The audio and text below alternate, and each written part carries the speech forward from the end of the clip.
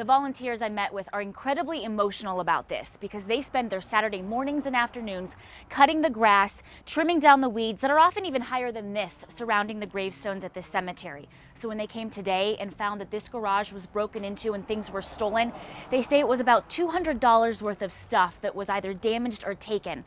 But to them, it is so much more than that dollar sign. There are policemen and firemen and veterans and family members all buried here, all lying under weeds and trash and garbage. These volunteers do what they can, but maintaining the Homestead Cemetery is hard work and it isn't cheap. The money that we use to maintain this comes from the volunteers. They've also had to clean up from vandals when gravestones were knocked over and decorative items were destroyed.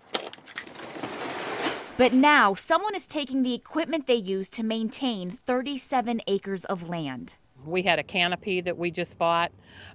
We had just filled a huge gas can with $22 worth of gasoline. We had some chairs. They're all gone.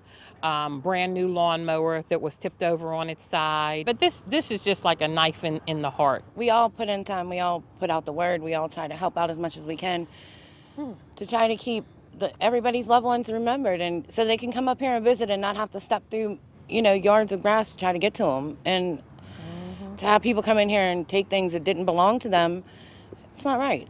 And the volunteers say that they did file a police report tonight with Munhall, but we are still waiting for police to confirm that investigation. I'm Kelly Brennan, Pittsburgh's Action News 4.